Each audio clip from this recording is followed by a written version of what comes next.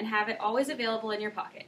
Just 20 years ago, this was not a possibility, but since iPods were first released in 2001, this has changed the music industry immensely.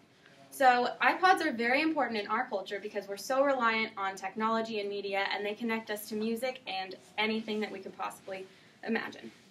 So I talk to my mom sometimes about how when she was my age, just 20 or 30 years ago, she had to wait for her favorite songs to come on the radio, and then they would have to be really quiet and tape them so that they could have them available. But we can just download any music anytime we want.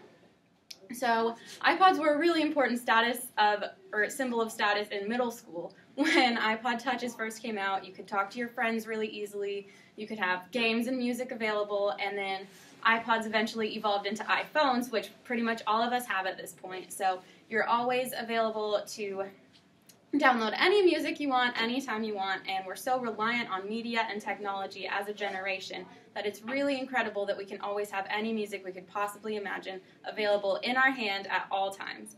So, honestly, I'm kind of out of stuff. So the next time you're wasting time on your phone, just think about how incredible it is that we have such an immense amount of music available anytime we want in the palm of our hands.